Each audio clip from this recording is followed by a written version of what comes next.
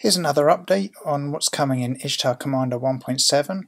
I'm showing the desktop version of the app here, but that's just so you're going to be more easily able to see what's going on, and all these features will of course be coming in the mobile versions as well.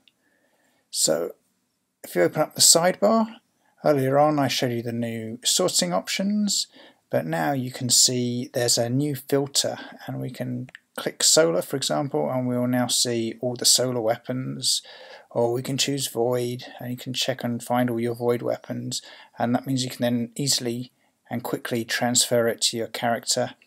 And these filters will combine with the other filters, so if I turn on duplicates you can see that there are no void duplicates, which is correct. But if I go to solar, yes, I do have this item is solar and duplicated. What is it? Okay, the Swift Solstice. So as I'm sure you can imagine, there's some other filters that will be coming soon and will all be included in this 1.7 release, and once I've added them I'll create another video and upload it for your pleasure. Thanks so very much for your time.